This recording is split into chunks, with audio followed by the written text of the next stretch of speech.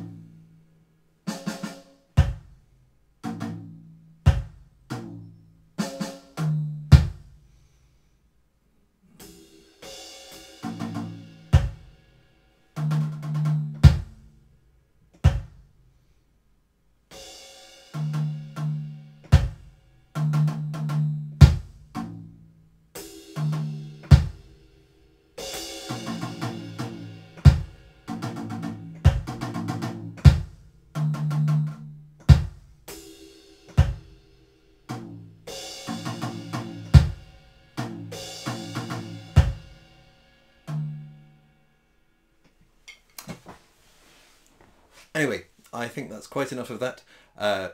It turns out not to be terribly fun to watch other people play Tetris, unless you're my friend Gareth Taylor, who is awesome at it. Anyway, thanks very much Robin for the idea, and I hope you enjoyed this silly video.